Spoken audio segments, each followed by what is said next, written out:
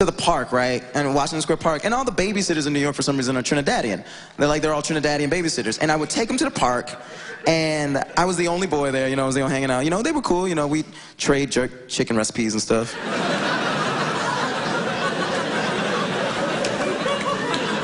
And he was just a mean-spirited kid. He he watched HBO just a little too early, and was just kind of a mean kid in general. So he would just come through and he wanted to get to a slide, so he just pushed over this little girl, and she fell over, and her Trinidadian babysitter comes over and goes, "Hey, you leave that little girl alone." And he goes, "Shut up." And she goes, "Don't you talk to me like that. I am a grown-up. You will respect me." And he goes, "Suck my dick."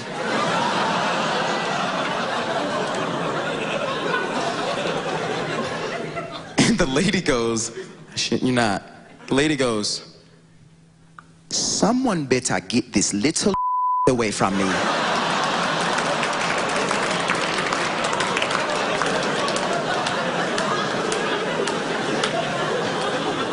And I fell out because I have never heard the word before. I've never heard it. My brain started. I was like, I haven't heard that one. It was insane. The first thing that came to my head was the name of a band or something. Everybody give it up for Bobby Johnson and three little kids, slim fit suits come out. They sing exclusively Hall & Oates songs. I was taking them home, I was still in my head, I'm like, is that the black version of Piglet? When it was just hey, I'm Pooh's at the door, he's like, oh, come on, man, it's 3 in the morning, you smell like malt liquor, shut up, I'm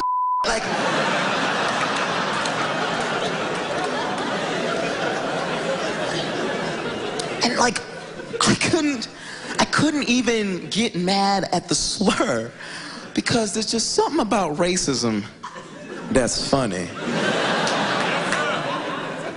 When it's tiny, When it's tiny, it's just hilarious for some reason. If a tiny Klansman ran on stage right now, it was get off stage, I'd be like, look at the little guy. And pick him up, tell him, I'm gonna burn a cross on your lawn. Shut up, you little mother. What you gonna do? Get out of here, pumpkin. I mean it.